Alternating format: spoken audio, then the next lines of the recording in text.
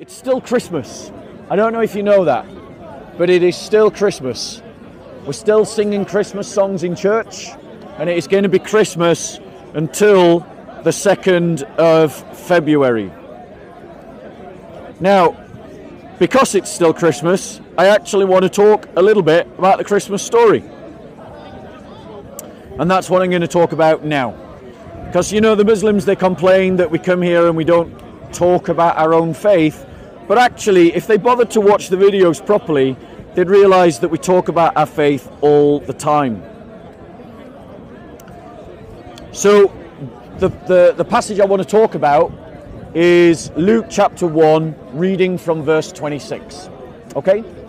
Still Christmas, we're still talking about Christmas. Now in the 6th month, the angel Gabriel was sent from God unto a city of Galilee named Nazareth, to a virgin betrothed to a man whose name was Joseph, of the house of David, and the virgin's name was Mary.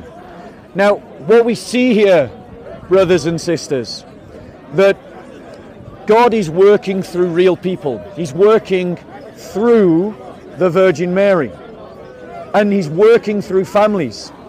I'm of the opinion that Christ's relationship to the house of David is through adoption. Now, I recognize that that is a minority opinion. Lots of Christians argue that Mary was also a descendant of David. She was certainly a relative to Aaron, but I believe that there's nothing wrong with adoption. It's not some second-class inheritance. It is equal to being born of blood. And so because Joseph was of the house of David, and Joseph adopted our Lord Jesus Christ as his child, then Jesus was also of the house of David. And Mary at this time was a virgin. She had never been married before.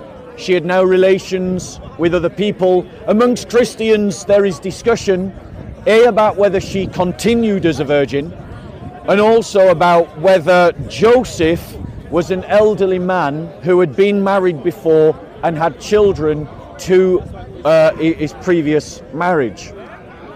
The angel came unto her and said, Hail thou that art highly favoured, the Lord is with thee. The Virgin Mary had been chosen by God to be his vessel, to be the ark by which he entered into the world. God had chosen Mary to be his chosen instrument. And God, through his angel, says to Mary that she is favoured. Now, if God speaks through his angel to Mary in such high esteem, Christians should be very wary of speaking to Mary in less than high esteem. And sadly, because of the weariness or the proximity that many Protestant Christians feel about the closeness that Catholics have to Mary, they almost, in a way, speak almost flippantly about Mary, and that's not appropriate. If you are a Protestant and you want to be biblical, then honour Mary as the Bible honours Mary. And he came unto her and said, Hail thou art highly favoured, the Lord is with thee. But she was greatly troubled at the saying, and cast in her mind what manner of salutation might this be. This goes back to the fact that when you look at biblical angels are not the kind of portraits that you see in churches. They're not hippies coming in long dressing gowns looking all friendly. Go and read an Old Testament description of an angel. It's terrifying. Wheels and eyes in all directions, and wings and flames and bolts of lightning. These are not things that are not scary. And so she was greatly troubled, because the angel that appeared to her looked terrifying. The angel said unto her, Fear not, Mary, for thou hast found favour with God. So Mary has found pleasure in God's eyes. And this is why we should honour Mary. Honour, I say, because God has honoured Mary. It goes on to say, And behold, thou shalt conceive in thy womb, and bring forth a son, and shall call his name Jesus. He shall be great, and shall be called the Son of the Most High. The Lord God shall give unto him the throne of his father David. The Holy Spirit, it goes on. And he shall reign over the house of Jacob forever, and his kingdom there shall be no end. So the Gospels are saying that Jesus inherits the throne of David. This is why in Psalm 110, David says, Yahweh says to my Adonai, sit at my right hand until I have placed your enemies at your feet as a footstool. So in other words, Christ is fulfilling all those prophecies in the Old Testament of being the king in the line of David that reigns forever. There are prophecies about the Messiah reigning forever, and Christ embodies those prophecies. For he is the King of the Jews. His kingdom has gone out from Jerusalem, and he has reigned in the midst of his enemies. The church exists amongst those who persecute her. We proclaim Christ as king in countries that hate our king. We live in Christ's kingdom, though there are those that wish to destroy that kingdom. And Christ is the one who inherits the throne of David. He is the one who reigns over the house of Jacob. Israel is ruled by Christ. They have no other king. There are Jews today who call Jesus king. Jews don't call others their king. They see Yahweh as their king. But there are Jews that call Jesus king. They aren't calling Prince Charles their king or Allah their king. They're calling Jesus their king. It goes on. And Mary said unto the angel, how shall this be, seeing I know not a man? Now notice, this is exactly the same kind of question that was asked by Zacharias when he had the annunciation of John the Baptist given to him.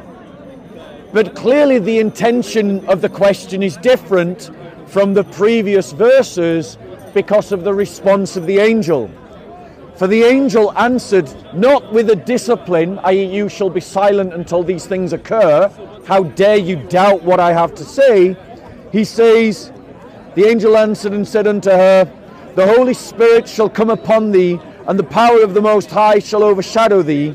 Wherefore also the holy thing which is begotten shall be called the Son of God.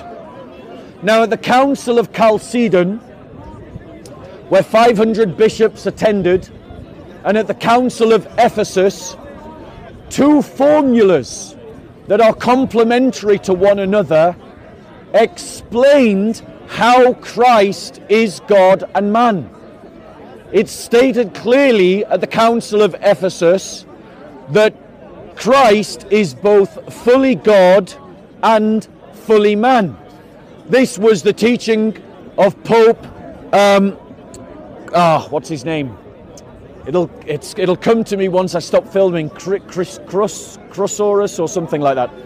Of Alexandria, the Pope of Alexandria, who taught in response to the incorrect teachings of Nestorius of Constantinople, that Christ was both fully God and fully man, and that he was God at the time of his conception. And that is why at the Council of Ephesus they declared Mary to be the Theotokos, the God-bearer. Why? Because Nestorius taught that Jesus Christ was just a man, and that at some later point the divine Logos possessed that man like a demon possessing a soul. And the Pope of Alexandria argued to Nestorius, look, if that's true, then Mary was not the mother of God. that she wasn't the God bearer. And so the whole argument at the Council of Ephesus was, what was Mary's relation to Christ's divinity? And that's why she receives the title Theotokos. Now, in response to Nestorius, a presbyter of the Church of Alexandria called Eutychus taught the opposite error, because the quickest way that you can fall into error as a Christian is to go from one extreme to the other extreme, and lots of Christians fall into this error, this kind of error today. Eutychus taught that the divinity of the humanity of Jesus was dissolved in the divinity of Jesus, dissolved, vanished in the divinity of Jesus. So in other words, he was God, but his man had dissolved into it. Like if I put a drop of oil into the ocean, well, it's still going to be the ocean in every sense of the word. Sensually, it will be an ocean. You won't notice the drop of oil. Flavian of Constantinople condemned Eutychus, and in the debate between the Pope of Alexandria and the Pope of Rome, did you know that? Did you know that Christians have more than one Pope?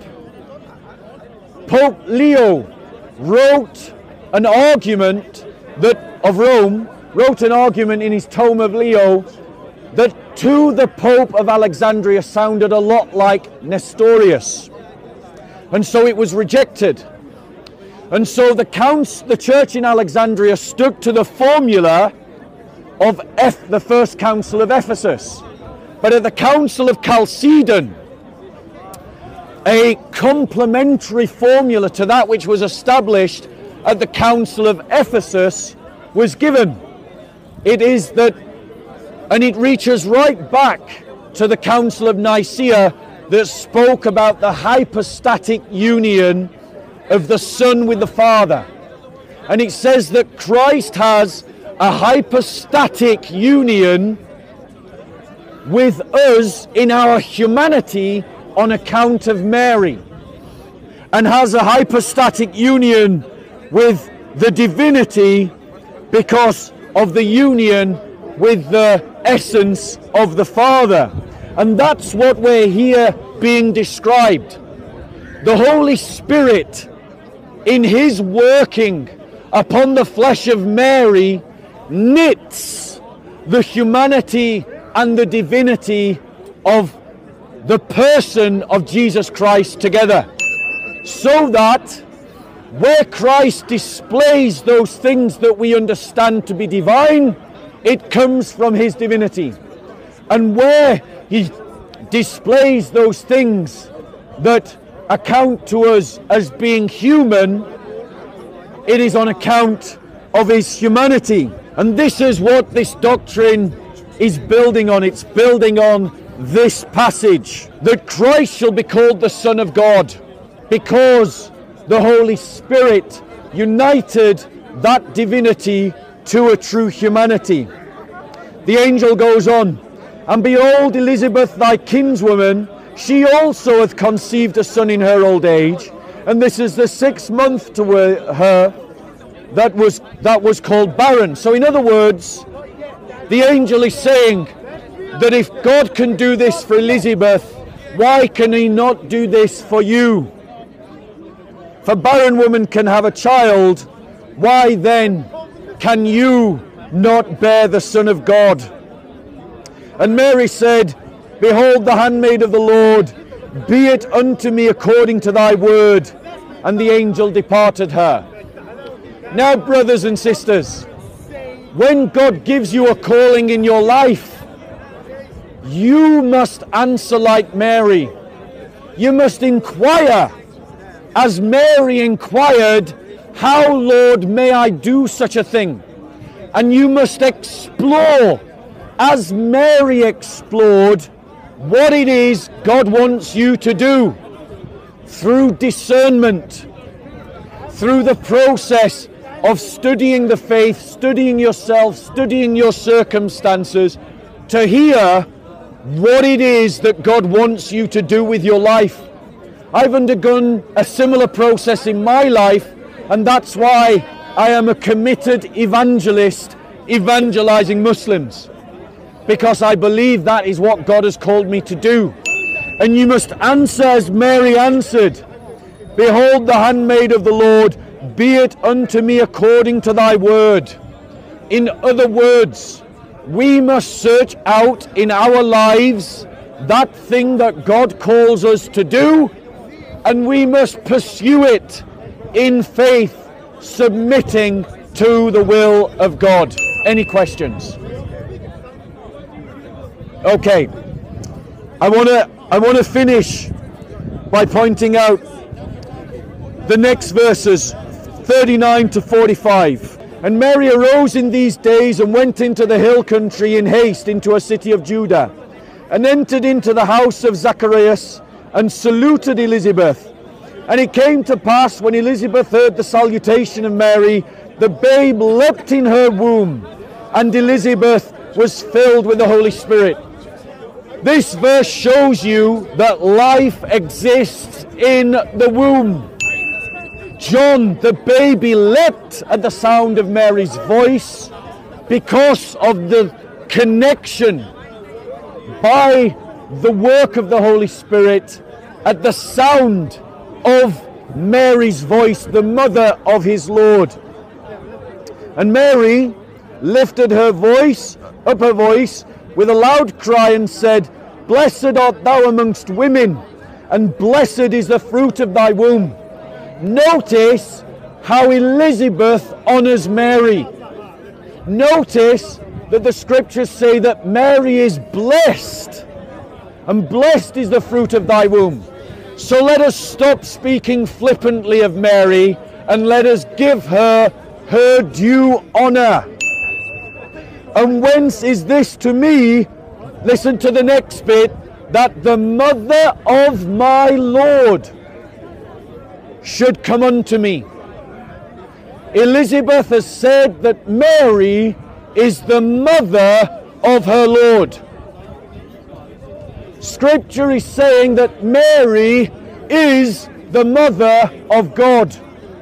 Not in the sense of being the mother of the Father or the mother of the Holy Spirit, or as being the originator of divinity, but in saying that the baby inside her womb is divine. And Mary is the mother of that person, Jesus Christ. And so it is honorable to give her her titles as Scripture gives her her titles. "Behold, when the voice of thy salutation came into mine ears, the babe leapt in my womb for joy.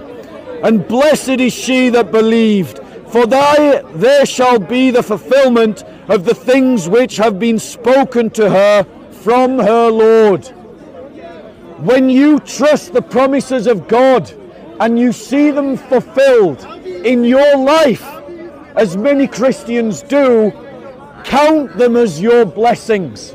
Remember what the Lord has done for you, and let those blessings be the memorial stones that reinforce and strengthen you in your walk in vocation. Thank you very much for listening, and we'll do a bit more of the Christmas story next Sunday, because it's still Christmas. Merry Christmas.